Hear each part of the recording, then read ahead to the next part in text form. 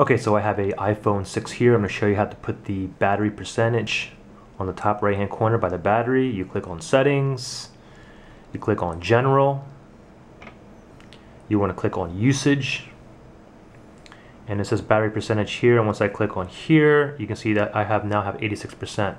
Another important thing you may want to look at is the battery usage. So when I click on here you can see that it says time since last full charge. So I have standby. It says 2 hours and 5 minutes.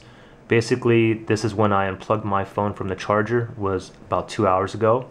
And usage is basically anytime your screen is on, or if there's any apps running in the background. So you can see my phone's been off the charger for about 2 hours and 5 minutes.